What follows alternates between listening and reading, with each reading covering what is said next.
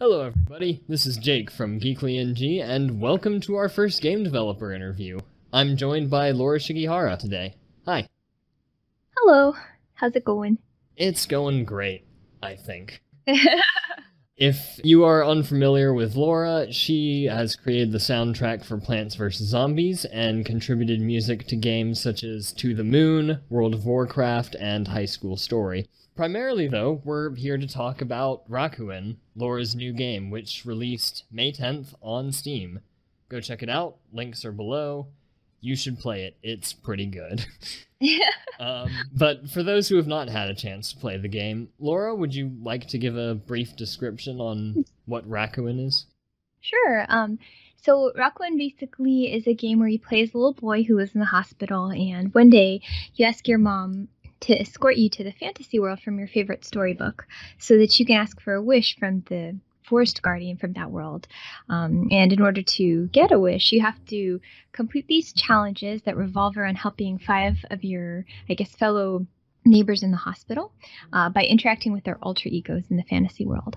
So it's an adventure game. I guess you could say it's very heavily story based, but there's definitely puzzles and kind of mysteries, room escape puzzles, things like that, that I compare a bit to like Maniac Mansion. There's a dungeon that feels a bit like Link to the Past, except without any battles. And yeah, I hope people enjoy it. I've never played Maniac Mansion, but I've seen some of it played before, and all I really know is that you can microwave a hamster, which is terrible. Yeah. I think I played the NES version, so I'm not sure if they censored it for that one, but I remember reading about it, and I was like, oh my gosh. Oh, yeah, I believe future versions past the NES, they censored it out. Oh. But my first console was a Super Nintendo, so. It's a great system. That's my favorite thing. It's pretty good. But that's actually a pretty good segue, into my next question for you is, what were some of the first games you remembered playing as a child, and do you think any of them influenced Rakuen a lot? Well, definitely there were a lot that influenced it. The very first games I played were like shareware stuff on a computer that my dad brought home when I was really, really little. Like I remember playing Rogue and Castle and these kind of ASCII games. But the first games I really got addicted to were like Super Mario Brothers and that series, the Mega Man series. I played a lot of Capcom games, and I remember the Disney licensed titles from back then were really surprisingly good, like DuckTales and Chip and Dale's and Darkwing Duck. Lion King was pretty good. Yeah. I was surprised at the quality because a lot of licensed games back then were not very good. So, let's see. I'd say, well, obviously Maniac Mansion influenced a lot. On the Super Nintendo, Chrono Trigger, Secret of Mana, those kind of old school JRPGs probably played a big role as well, because I think it was the first time I experienced a game where I really felt like, oh, there's like a compelling story and I feel attached to the characters, and the music really makes me feel more, engaged in what's going on. And there was a game on the PlayStation called Suikoden also that had a similar effect, where there's one point where some characters that you lose along the way, there's like a reprisal where they show up again, and you play the game, so you know how that, affected things. But yeah, there's a lot of games like that. I think Zelda, like specifically Zelda Link to the Past and Link Between Worlds, influenced a lot because I love the gating. I couldn't really do too much with that because I didn't want to turn it into, I think it wanted it to feel more like a, heavily story-based game, but I really liked the aspect of, you see some rocks blocking the path and, oh, what's behind there, like that kind of curiosity feeling. So I worked that into the game, as well as the cave dungeon layout and stuff like that. Well, I think you did a good job, so. Thank you. So, when did you first decide that you wanted to make your own game? Because this is the first one you've ever released, right? Yeah, let's see. Yeah, the first one I've released, I had a kind of a hobby project before called Mellow Loon, that I got pretty far along with. but never ended up finishing it because I went to go work for EA, and I just didn't have time to get back into it again. I guess pretty early I wanted to make a game, like when I was a kid. I remember drawing like Mega Man levels on paper and writing out RPG plots and stuff like that, but it was obviously quite far off at the time. I'm like, wow, how does someone make games? That'd be so cool. I mean, I was 5 when I decided that I wanted to make a game, and then when I turned 6, I was like, that sounds like a lot of work. I don't want to do that. So I'm glad you kept with it. I've actually been following the game's development for a long time, and I was super interested when you first announced it. But you planned to release it originally in 2014, if I'm not mistaken, but got pushed back a couple of years. Yeah. Are you okay with talking about, I guess, how the game changed within those 3 years of development? Sure, yeah. Let's see. I think originally we weren't going to have as many characters. I think it was going to be, well, I should start by saying that the game began as a crafting game, which is really weird. Like, initially you would collect different materials, you know, to make tools, to farm things, and to kind of work your way through the world that way. But so, like if Minecraft was an RPG Maker game? Yeah. But then I found out it was a little too, I guess the story was more linear, and that type of gameplay is more open-ended, and it just didn't really match at the time. So I was like, okay, maybe JRPG. So we sort of shifted, and it was a more traditional JRPG battles and stuff. But then it just felt a bit kind of, that didn't really fit either, because you go from the hospital and suddenly you're battling kobold spirits, and it was like, oh, it just doesn't make sense. So we finally settled on the kind of, I guess, point-and-click adventure style, and that seemed to fit really well because I could work in puzzles that fit with the story, and I could kind of disseminate little pieces of information gradually, and I'm like, oh, okay, we finally got it. So I think one was just kind of finding the feel for the game, expanding on the characters.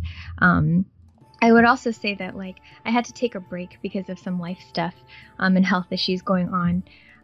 So there were times that I didn't work on it, and that kind of pushed it out as well. And then at the end, just taking care of a lot of stuff that, like, the art polish, we wanted to swap. Like, originally there was all this licensed art still left in the game, like RPG Maker graphics, and I was like, you know, we came this far, we might as well, like, make it look as good as we can. So we overhauled everything. You know, we took all the RTP out. I think the only RTP in the game is there intentionally as a joke, which are the signs, because I made them like a race in the game.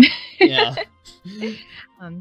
But yeah, that took a long time. And then just like all the things like getting it onto Steam and doing all the achievements and the integration and setting up the Mac and the Linux port. We got to work with some really wonderful people for that. And yeah, it was just like a lot of little odds and ends. So I guess you could say the game got a lot more fleshed out over those years. Well, that's probably good. I guess it's just a little bit of everything that ended up pushing it back. Yeah. Worth the wait, I think. Thank you. But that's also a great segue. You know, it's finally out. So, what is it like finally finishing and hearing a lot of the positive feedback? Because I've looked at other reviews across different websites, and I think my review, and ironically, gave you the lowest score, and it was like an 8.5.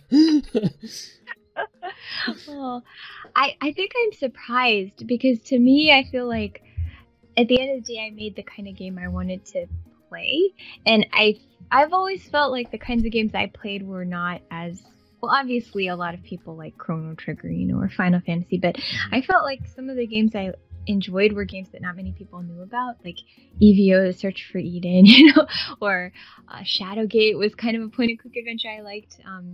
So I don't know, I guess I just was afraid people would either find the puzzles too easy or too hard, or they would want a game that was more purely exposition or more purely puzzles. And I guess I just am surprised that people are enjoying it so much and relate to the characters. And I'm really happy because I think my goal with all of this was I was telling people that if the game could move someone in a positive direction, or they would step away feeling hope or feeling like they wanted to do something good, or I don't know, something like that, then I would feel really happy about that. And so once I started reading those comments, I was really happy. And then I think the first live stream that I watched was this guy iCasper, and we actually were sitting there, watching the whole stream. We watched it to the end, and seeing him like start crying at the very ending part, Aww.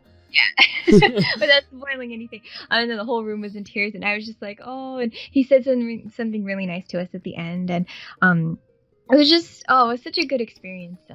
It's been kind of, I guess, a big emotional roller coaster, because it's like, I'll get a good review and I'll feel really happy, and then someone will leave a comment like, oh, stupid RPG Maker game, and then I'll be like, aw, and then and then like the Polygon review came out, and I was like screaming, we were jumping up and down. I called my mom in tears. I was really happy, and so I think it's just been a really good experience, and really, I'm just really thankful if people found the characters relatable, or enjoyed the dialogue, or got my weird sense of humor. Like, yeah, it just it makes me feel really happy. That's great. I'm glad to hear that. All right, so we've gone through sort of some of the setup questions, so I'm going to go ahead and leave a warning for any of those who might be listening now. I'm about to start asking some core game questions, and they contain spoilers, so if you have not played Rakuen, please pause the video or turn it off, or come back to it after you've played it. Let's see. Because of the way you answered the last question, that leads me to ask this. I think the ending is pretty sad, especially if you're thinking about Sue and the boy and what happens to them. But yet somehow I did come away from the game feeling pretty hopeful. So what were you going with the ending specifically? Did you want people to be sad or hopeful, or a mix perhaps? Well, I'm glad you said that, because I did want people to feel hopeful. I think the overall message that I wanted people to come away from was that the boy, the mom, they're both going through some pretty awful times, and I think it's like a lot of times with people, when it rains it pours, like bad things happen. Sometimes it's not like, oh, you've had your one bad thing for the year, you're good now, a lot of times it's like, no, stuff keeps coming. And I think that what mom was trying to teach boy was that a lot of times you have a lot of power over how things are going to go. Like you can't control what's happening to you or your circumstances, but you can choose to look at it in different ways. And I think that the idea that they go to this other world, that they have this sort of beautiful way of looking at things, changes the perspective a lot.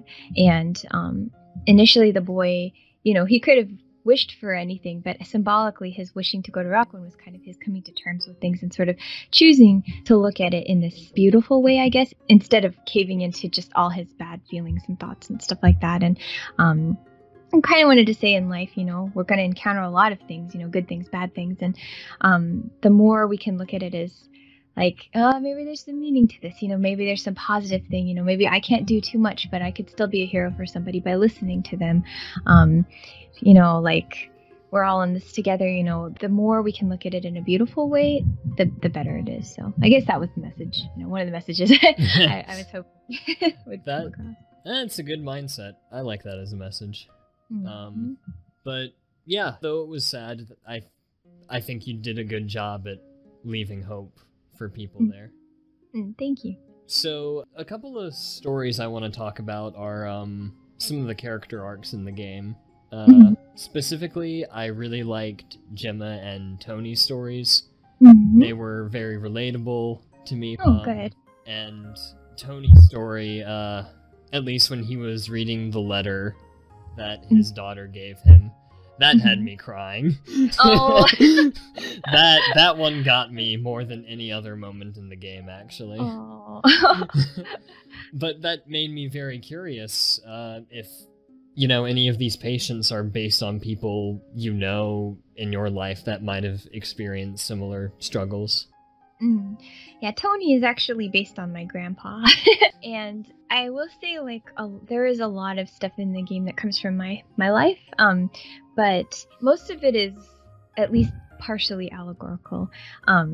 Like, I try to write a lot of the stories in a way that it could be more universal, because obviously, you know, with Tony's story, it's not just about losing a child. It's more about the relationship between, you know, what happens afterwards. Like the idea that because of a miscommunication, you know, a parent and a child could completely lose, you know, their relationship because, you know, it's so easy, especially for a child, to think the parent doesn't love them or doesn't care about them. You know, in that generation, I think a lot of parents were not as well. Nowadays, I feel like there's more emphasis on communicating with kids and emotions and all that stuff. But back then, you know, and for my grandpa, he didn't really express a lot of things, and I think it's relatable because, you know, kids want their parents to love them and approve of them and stuff like that. And I tried to write that in such a way that maybe people could understand because of that, you know, like for me personally, I know that feeling of wanting to, you know, like not wanting to let your parents down. Like for me, the line that really gets me is when she says, "I'm sorry, Dad," because in her eyes she failed him, you know, but it wasn't even her fault, you know. So yeah. But a lot. I've never really had an issue with my parents either. Like, I know that they're proud of me and I love them. But I guess just the idea of it not being that way is what got me, I think. Mm-hmm. Yeah, like the whole miscommunication thing, or like, I don't know, anytime I see people reconcile with their parents after a long time, like, and it sort of hits me like, man, this can happen like no matter what age you are.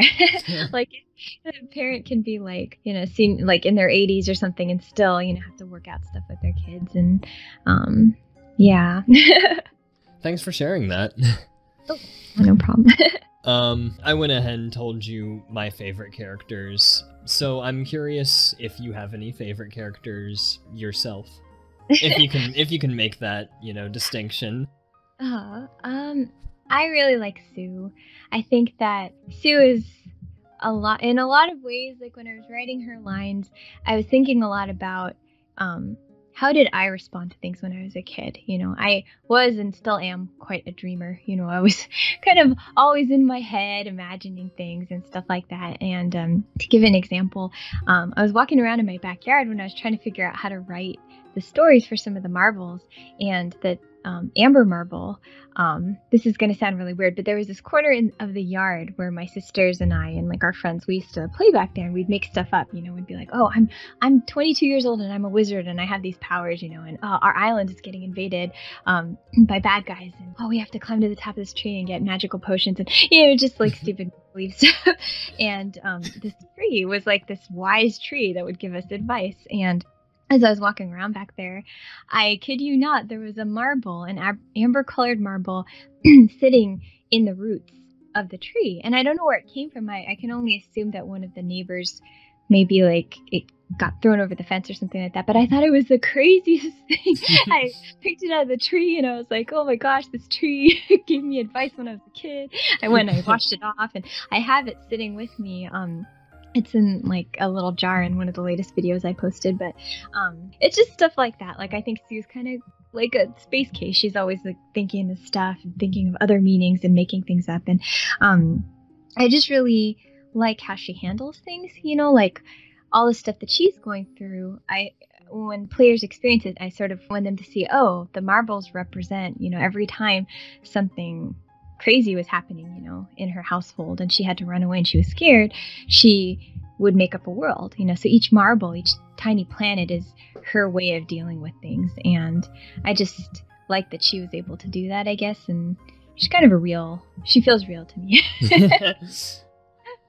That's an interesting backstory on, I guess, where the marbles came in. But let's see, besides that, Jackie cracks me up. Jackie's one of my friends in real life. He's an engineer and he's very, he loves his job. And he'll go on and on about, oh gosh, the technology behind perpetual motion machines is fascinating, Laura. Do you know about this? You know, he'll talk about it. He actually told me the beanbag thing, like at Star Night when Jackie's talking about like beanbag area just being like surface area. Like that's what he talks about. He's like, yeah, I was in Reno the other weekend and I was calculating the surface area and how fast I need to throw it. And, you know, I've got this place on the lockdown. I won all the stuffed animals. So he kind of cracks me up. I also like Jackie. I remember I took a screen cap of Jackie saying something about if he could lay eggs, he'd be laying eggs all the time. Yeah. That's cool. Okay. This is part of the same question, but do you have any particular favorite songs from the game as well? Ooh, I really like the final song, Mori no Kokoro, and I think the reason for that is just I had that whole scene in my mind from the very beginning. In fact, actually, the song that plays, the one called Kasane, which means like to mom, the one that plays when you're on the pier about to get on the boat, when I was stuck, you know, in the story, or I was trying to get motivated, I'd sit at the piano and I would play that song and just kind of play the scene in my head and just imagine it. And I remember thinking, like, will I ever get to that point in the game? You know, it feels so far off. And I just really, well, I'm a game composer. That's been my career for a while. So I really wanted to do something special with the music. And specifically, I like writing songs with words. And so I kind of imagined, you know, in a lot of games, especially RPG and adventure games, you can collect like 5, you know, I gotta get the 8 magical gems, I gotta get the swords of power, I gotta get the, you know, and I'm like, what if you got songs, and each song kind of encapsulates like the person's backstory or what they learn or what they're hoping for, something to do with their unfinished business, and then the idea that we're all in this together, I kind of imagined, you know, what if all 5 parts combined to create a harmony? Because I love, one of my favorite things to do when I write songs is the harmonies. I always record like different harmonies, and that part's really fun to me. So I was like, oh, that would be really fun to do. And I remember early on writing the parts, and I don't know if you're familiar with Spelunky. I have it on my Steam, but I've never actually played it. Oh, okay. Sorry. That's okay. I was going to say the person who did programming for Spelunky, Andy Hall, he's also making a new game called Dunk Lords. He did the voice for Tony, and he was visiting one year for GDC, and we were sitting at the piano, and he was singing Tony's part, and I was singing Mom's part, and it was so fun. And I just remember thinking, like, oh, this is cool. Every time I'd write a new section, I'd kind of try to make sure that it fit together. I did a lot of tweaking to make sure all 5 melodies sounded good. I put a lot of effort into making sure that scene kind of came together and felt as, hopefully, you know, felt as grand as it did in my mind. And it just felt a bit unconventional for a final scene, I guess. So that when I get to that point, to me, it's not just that part in the game. It's also sort of like the journey of the game and feeling like, oh, I'm actually at this part. Like I so many times during development, I didn't think I was going to finish the game. So it holds a lot of meaning, I guess, in that regard. Oh, okay. And, correct me if I'm wrong, Mori no Kokoro, that's the name of the song. Assuming my Japanese is correct, that means Song of Heart? Heart of the Forest. Pretty close, yeah. Well, gotta work on that. No, but you got the general idea. Yeah. Alright. What do you think was the hardest individual challenge to overcome in making Rakuen? Like, specifically, was there a part of the story that was difficult to write, or was it creating a piece of music, or anything like that? I think just sticking with it for that long was really hard for me, because I have a lot of different ideas and things I want to do, and I'd see people all the time go like, I'm going to make this like 60-hour RPG, you know, with all original assets, and it just takes a long time, and so people would kind of fall off eventually. And I think many times I wanted to do something else, and I was like, no, I gotta stick with it. And I think that was tough, especially towards the end.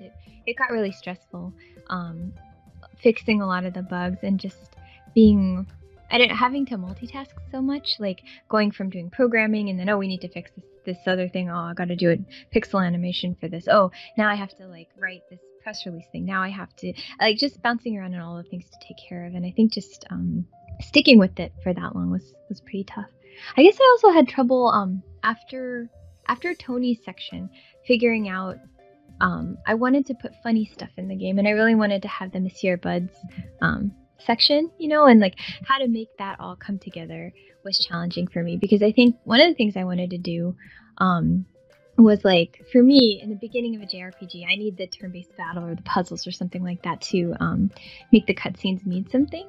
Because I've played some games where it's really heavy on exposition, and I just don't care about anything. I'm just like, I'm kind of antsy, you know. But if I fight a lot, you know, or do a bunch of puzzles and then I get a cutscene, I'm just like, yeah, I earned it. And I really want it. But then by the end of the game, I just really want exposition.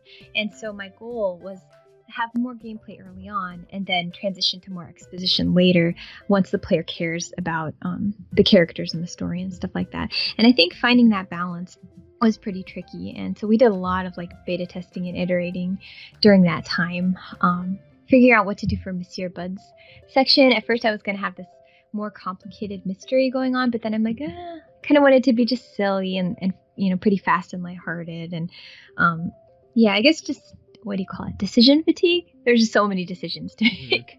Yeah, it's funny you mentioned that, because when I started the Monsieur Bud section, I thought it was going to be like a much deeper mystery than, oh no, he's just eating the crumble in his sleep, I guess.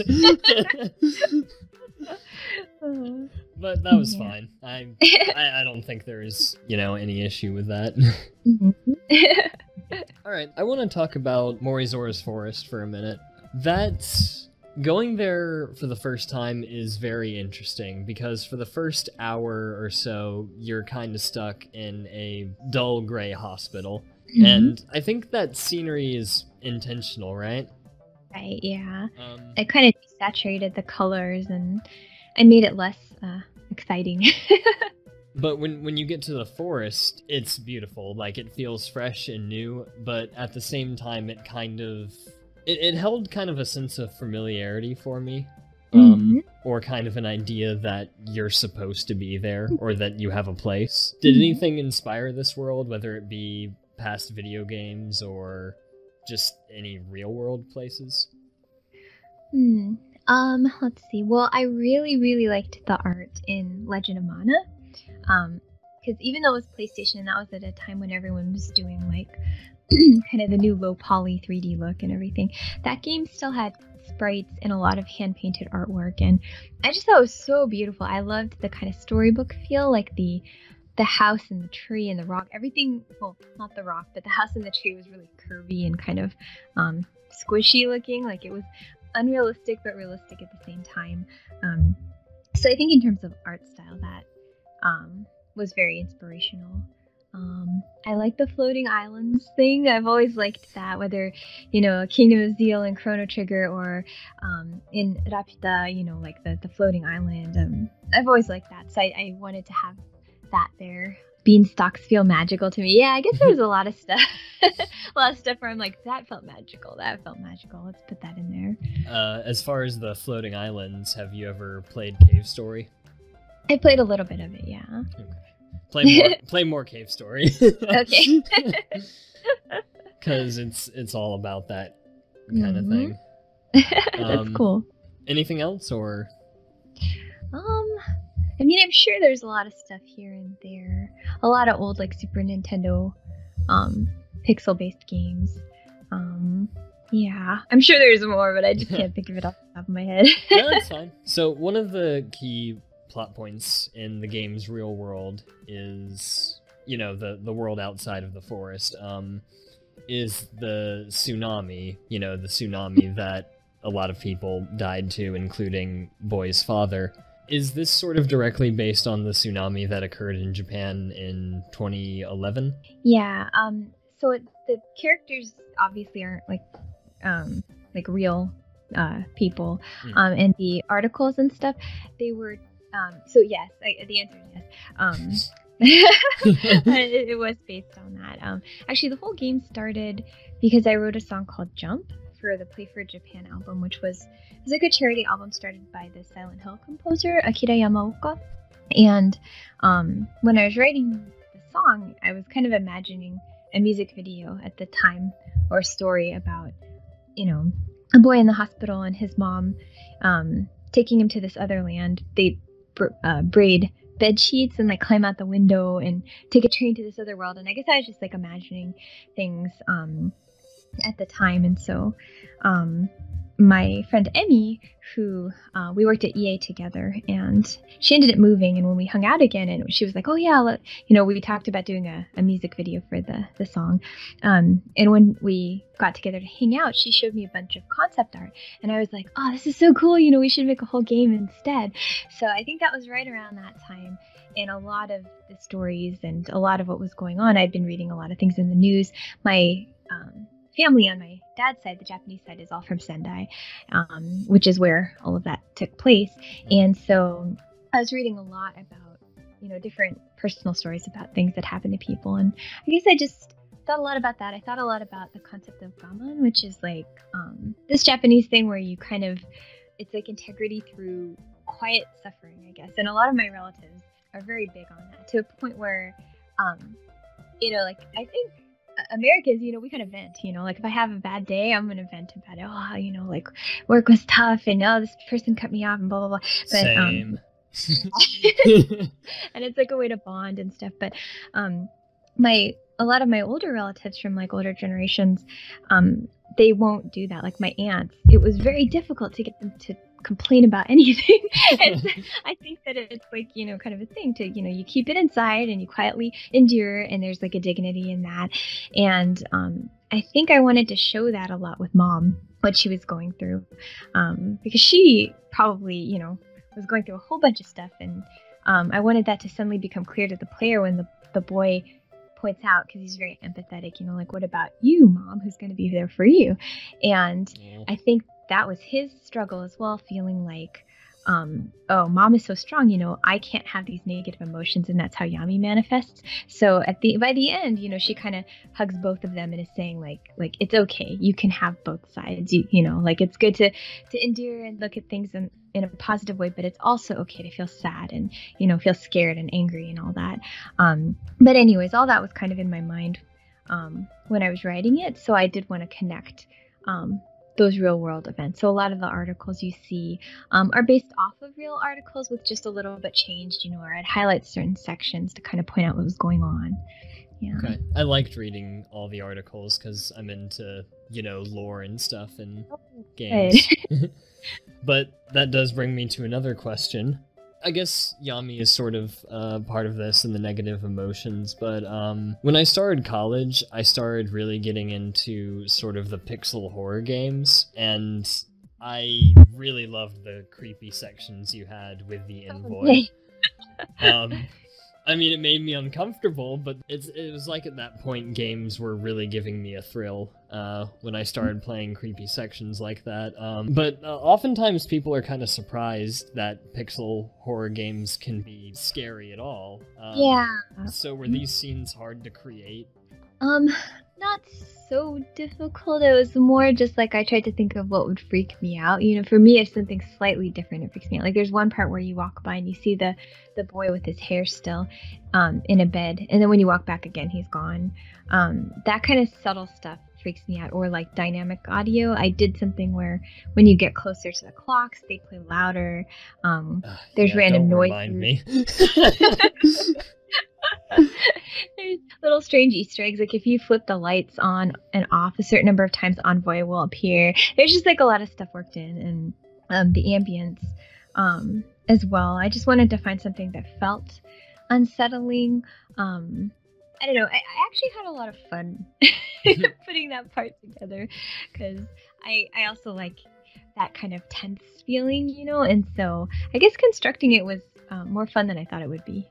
Yeah. Okay. I think the scene that probably freaked me out the most wasn't actually playable, but when Boy is talking to Yami and he agrees to go with Yami, and Yami turns into an envoy, and I was like, ah, and then the boy turns into an envoy. I'm like, no.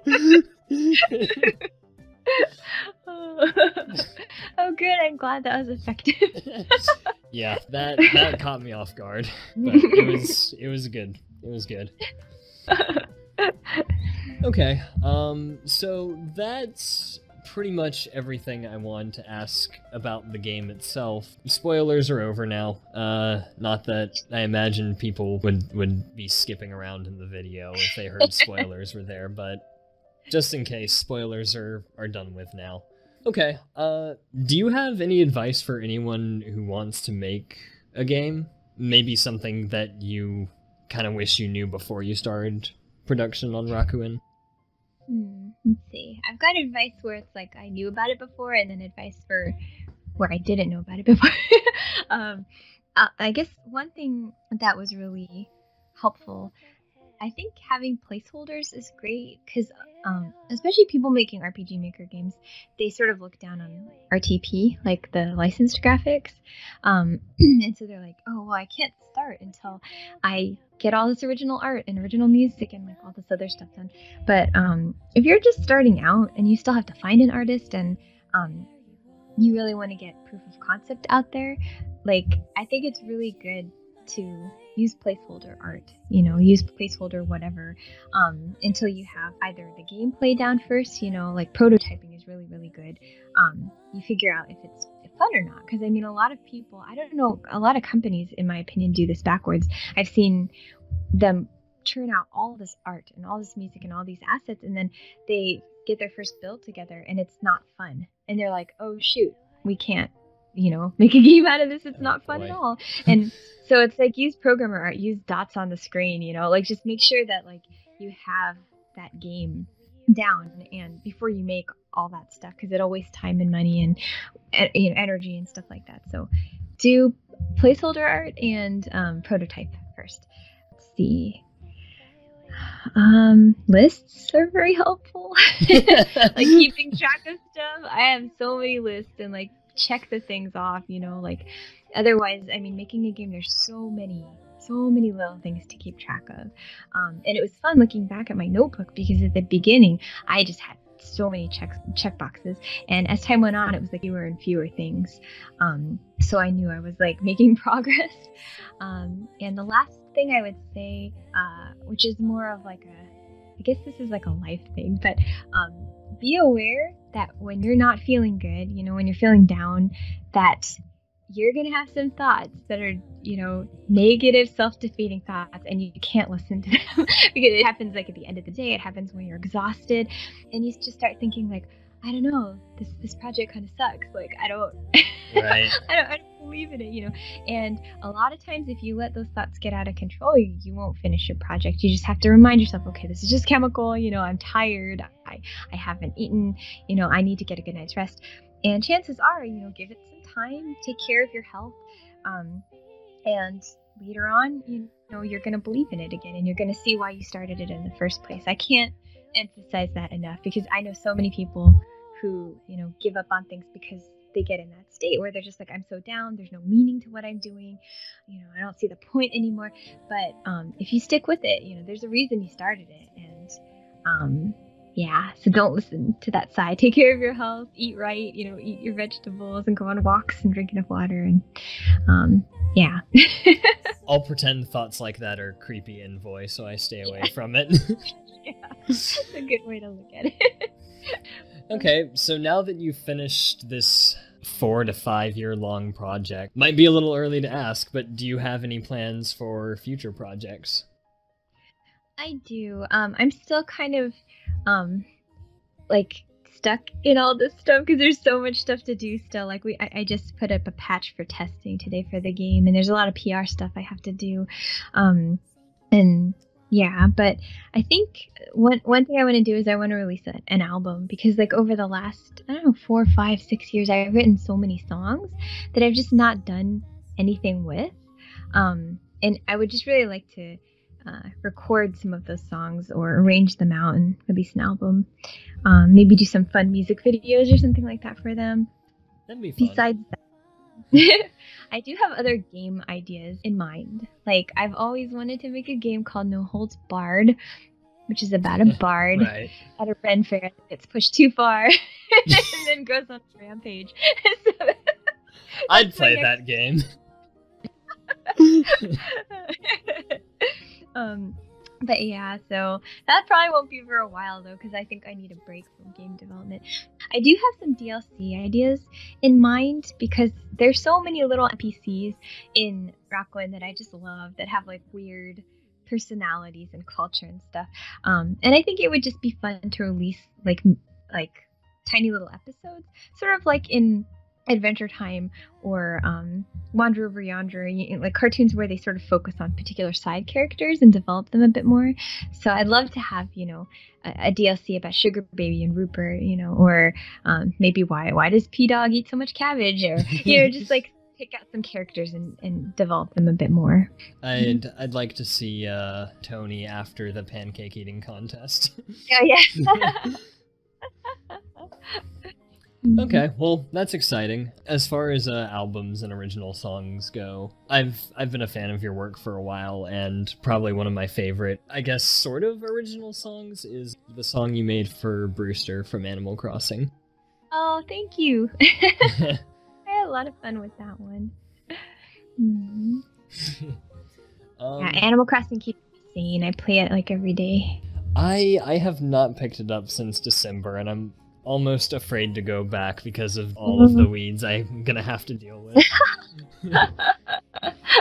Oh man, I had the beautiful town ordinance, so when I came back I only had like 3 weeds, so I was like, oh wow, this is so different from earlier versions. Oh, lucky you. Oh geez, but the update is real good. Oh, sorry. We're getting way off topic, but yes, the update is good. Okay, so I guess everything I've wanted to ask, I think, has pretty much been covered. So, is there anything that you want to tell people about Rakuen that we haven't yet addressed? I can't think of any. I never have anything good to say for these questions. I guess just I hope you guys enjoy it. Yeah, if you like story, if you like, getting to know characters and stuff like that, and weird puzzles, and then hope you check it out, and hopefully you'll get something positive out of it. And if you do, thank you. I hope so too. Like I said, links are down below this, so you can download it there. A big thank you to Laura for joining us for this interview. Make sure you also check out her YouTube channel at youtube.com/supershiggy, where you can find her original songs and covers. You can also follow her on Twitter at supershiggy. All links are below, and we hope you enjoyed the interview. Until next time.